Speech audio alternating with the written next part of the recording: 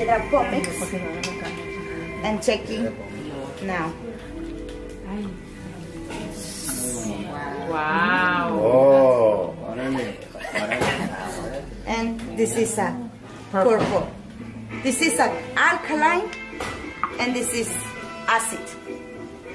Tenemos dos tonalidades, acidulante y alcalino, ¿verdad? Indigenous people of the Americas were the first to use cochineal as a dye. Look at the white on the cactus.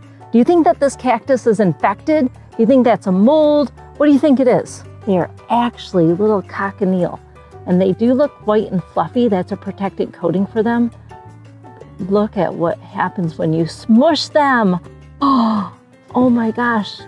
That is the red dye, carmine, that we have in a lot of our food and products.